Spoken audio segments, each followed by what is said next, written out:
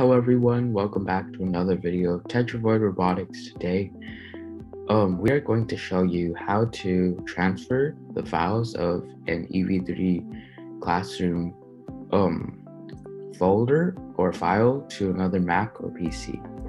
So it took us a lot of time to figure out how to share the EV3 Classroom project files to our team members.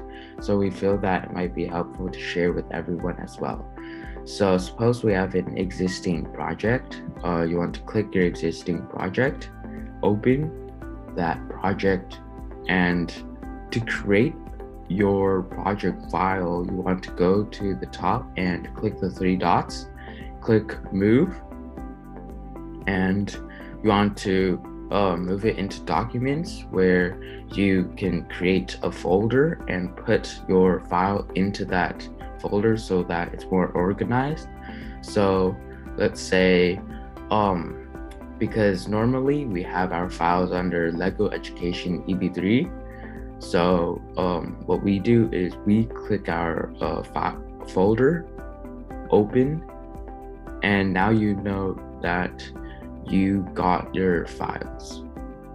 So you click file, open file, go to documents and double click Lego Education EV3, and now as you can see it pops up FLL programs.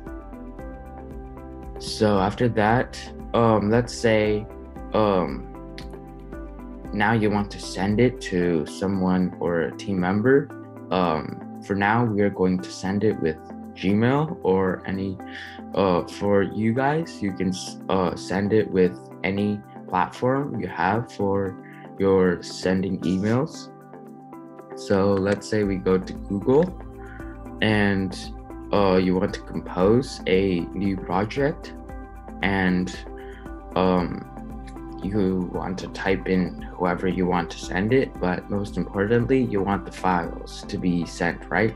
So you click file, open file, and you go into documents and click on Lego Education EV3, and as you can see here, you have all of your project files, right?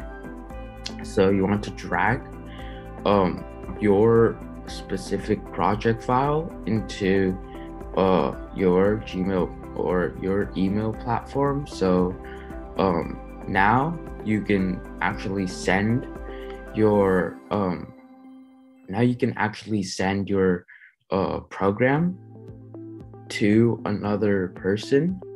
So let's say you're done with that. Now you want to open it. So this is how you basically open it. So if you go to Google Drive, well, this is how we did it. So we basically somebody sent these files to me. So let's say you sent these files, right? And now you have all your files here, right? So let's say dancing. So you want to drag this and hold it, and while that you want to switch to EV3 Classroom. So first you want to download it. So and then you want to drag it, and then you see if you just drag it onto your Google app, it won't really do anything. So you want to open EV3 Classroom, and as you can see here, I'm still holding the project, right?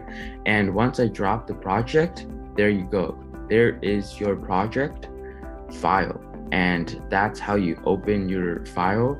So as you can see here, I got the dancing file, and this person sent the files to me. You download your files and you drag and then hold it and then switch to your EV3 Classroom app and then drop. Thank you for watching, and subscribe if you haven't. We'll see you next time.